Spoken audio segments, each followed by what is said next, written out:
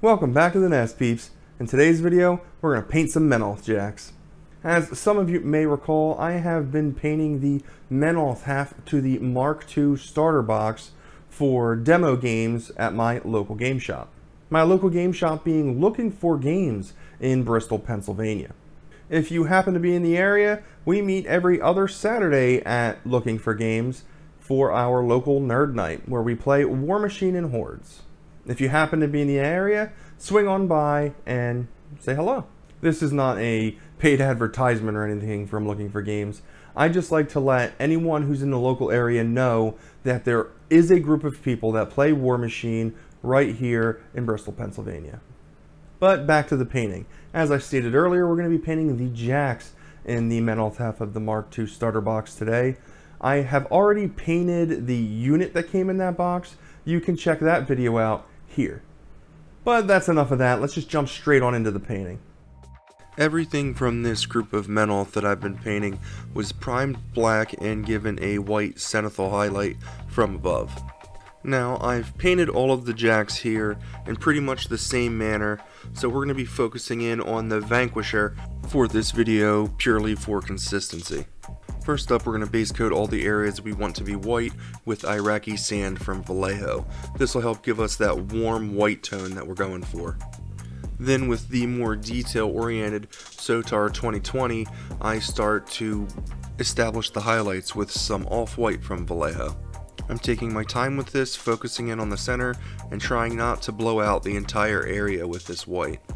And to kick off the brushwork, we're going to start painting in all of the mechanical areas here with some Vallejo model color gunmetal.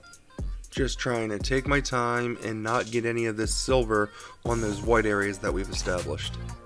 Then we move on to base coating all of our trim here with some Vallejo model color dark red. These Menoth models are filled with all kinds of trim and detail work, and these steps take way longer than expected. Once all of our red areas have been established, we come in with some Army Painter Pure Red and we start to establish our highlights. And because this is being painted to be played with on the table, I didn't go absolutely crazy with the contrast here.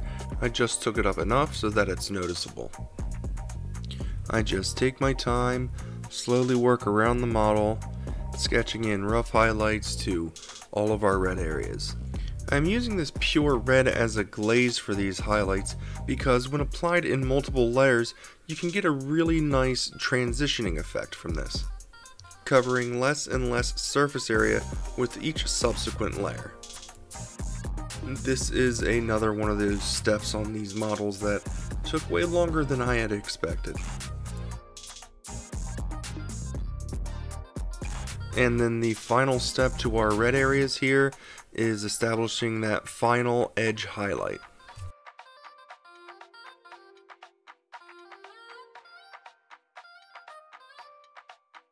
Next up, we paint all of the metallic areas that I didn't paint silver with glorious gold from Vallejo. I like to add two metallic colors to my models like this because it helps break everything up to the eye and helps us stand out a little bit more. Plus, it's Menoth. Menoth needs gold. Menoth loves gold. Even all of the spikes are gold, purely because of the rule of cool. And then we paint these areas around these exhaust vents here gold because we just need to break up that big chunk of silver in the middle of this model. Then we base coat this little cloth flappy thing here black because I want it to match with the cloth bits on the exemplars that we painted in an earlier video. One of those little details that'll really tie the force together. And then the time came for the most nerve-wracking part of this entire paint job. Trying to paint in these little symbols here without getting any black paint on our white panels. However, this is not impossible to do. You just have to have a lot of patience and good brush control. As you actually might be able to see on this one symbol over here, At one point my paint seemed to have gotten a little overhydrated from my wet palette and it ran into the white area. I was able to get rid of most of it with a dry brush, sponging it up. However, it still left a slight black stain in the area, so I stippled in some Iraqi sand to mask it up a little bit, also re-establishing the centers of each of these symbols. And then with Field Gray from scale 75, I sketch in some rough highlights on this cloth. This is the same way we highlighted the robes on our exemplars. Then with Cold Gray from Vallejo, I'm going to start sketching in and establishing all of the areas on this model that I want to glow. Areas such as the tops of the vent stacks, these little hoses here on the gun of the Vanquisher. I kind of envision them as like glowing fuel tubes. Once all the areas we want to glow have been established, we come in with some pure white and we add that to the centers of all of these areas, leaving the outer edges still that cold gray color. Again, we can't rush this step, we've just got to take our time with it. After establishing those areas, I felt it was best to get the wash step out of the way in the event I end up having to clean up any of those glowing areas anyway. Don't want to have to paint them twice. Now this is dark tone wash from Army Painter, and I'm being very meticulous with how I place it. We're not just drenching the whole model in it, we want to be very specific with our applications. However, there are areas like this wrecking ball where we can be a little bit more haphazard with it.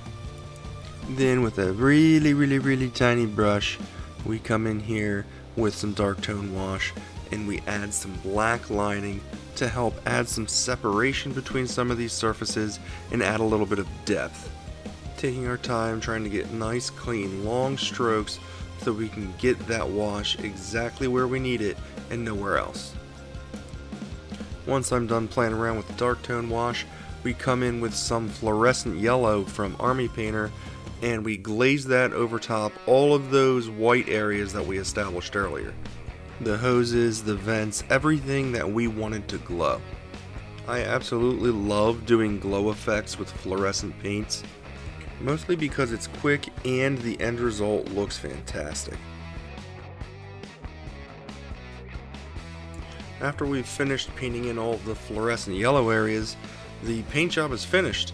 Now it's time to start working on the base. First thing I did was painted the floor of this base brown, and then I painted the rim black. You could also paint the rim black at the very end, but for whatever reason, this is the way I do it. Once the rim is dried, the next thing I do is I apply some white PVA glue to the base floor. And then with an old beat up paintbrush, I spread that around the entirety of the base. You want to make sure that the entire surface of the base is covered in the PVA glue. Then I come in with my fine grained sand mixture here and I apply that to the entirety of the base. Then using my fingers to tap on the side of the handle to shift the sand into place and then dumping out the excess. Using an old dry brush, I wipe off all of the sand that's still kinda sticking to the base and the rest of the model. Really trying to make sure that the feet are free of any sand. Once the glue has dried on the sand, we come in with some strong tone wash from Army Painter and we apply this to the entire surface. This is my go-to method for dirt texture on bases because it lets you work around the model while it's already attached to the base. Then coming in with some more PVA glue, I apply this in little patchy areas randomly around the base. And then using that same old brush, I spread it around a bit, trying to form a somewhat organic shape. And with zero finesse, I dump some static grass from Army Painter on those little glue patches that we established. I do not own a static grass applicator, so this is my method. Seems to work out just fine. And once that is dried, we come in with the PVA glue once more. This time we're just putting little dots down for some tufts. I chose the yellow flower tufts because I really like the way that it looks and kind of accents the fluorescent yellow energy sections of this model. Once all of the PVA glue had dried, I put the arc markings on the bases to these models, and I varnished everything in ultra matte varnish from AK Interactive. I'm a huge fan of the ultra matte varnish from AK, and I varnish almost everything in it. Here you have all three Menoth jacks from this starter set, and I must say, do they look imposing. As you can see, I've been sticking with the traditional red and white Menoth look. Although I may have tweaked things a little bit, it's still visibly a Menoth army with the Menoth paint scheme. I wanted to keep kind of a traditional look to this Menoth army, seeing as how it's going to be used for demo games.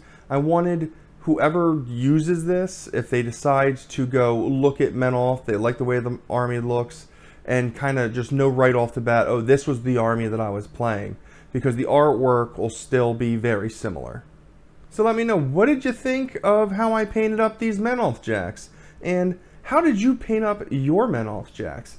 Let me know in the comments section down below. And again, if you are in the Pennsylvania area looking for a group of people to play Warmachine and Hordes with, give Looking for Games a shot and come by and say hello. Remember to like, share, subscribe, all that other social media stuff. As for now, I've got to fly. Keep on painting, peeps.